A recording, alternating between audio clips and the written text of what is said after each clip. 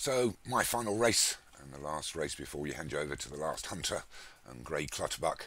This is a good old flat race, the bumper, extended mile and a half, 1 mile 6. So Buffalo Rona, Vinnie Gerard, Joshua Selden, Building Bridges, Leon Van Rensburg's Discovery Banker, David Hooley's in the fast lane, Matt Cooper's Mehaya Meilu Yoon, Leon Van Rensburg's Captain Marvel, Alex Cherry's Classic Approach, Gravelos, Darren Thompson, and Gravy Baby for Hollywood Hinton, which we all hope wins, but it's over 1 mile 6. He usually needs a little bit further, and we're watching a good drone view here at Aintree as we come to the end of season 15 on the national hunt. Obviously, well done to Josh Sutherland for taking the hunters. That would be about right. Well done to Josh Sutherland for winning the national hunt trainer of the year, of the season. Well done to obviously Vinny over on the flat.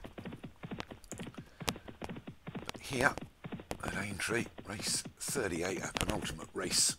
Starters all with 6 national hunt flat races, being led by good old Mohair Melyoon. He's got a 5-length advantage from the rest of the pack. We don't have any fences or anything exciting to come really here. So we're just really... Matt Cooper's leading the race as they go through the first 3/4 of a mile. So Mehaya Melyoon coming back to the pack now, as in the fast lane. Discovery Banker and Gravy Baby out wide. Up against the rail is Gravelos. One that probably won't have a lot of running room is Josh Sutherland's Building Bridges, and Captain Marvel and Classic Approach. It's the last race the big boys can win. I doubt if any of them are in the hunters.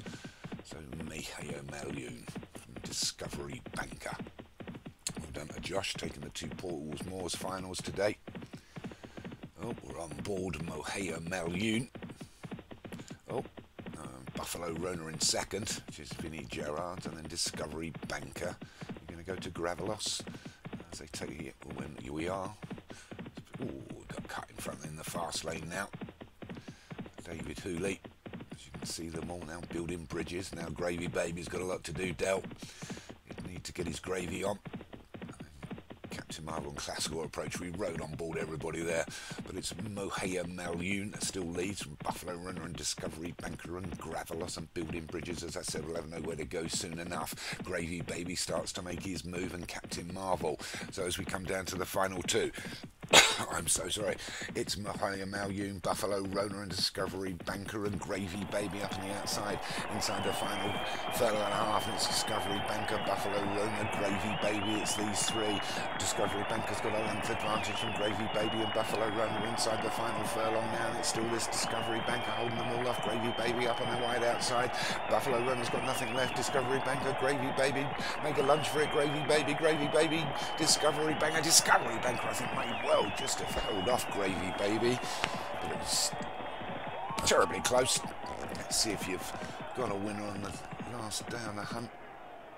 No, you haven't. Unfortunately, Discovery Bank, well, not unfortunate, well done to Leon Van Rensburg, takes another winner on the day, takes the last flat race of the season with Discovery Banker. Gravy Baby made a good old run at it for Hollywood Hinton in second, Buffalo Runner for Vinnie Gerard in third, Gravelos of Darren Thompson is fourth, and then the fast lane was fifth.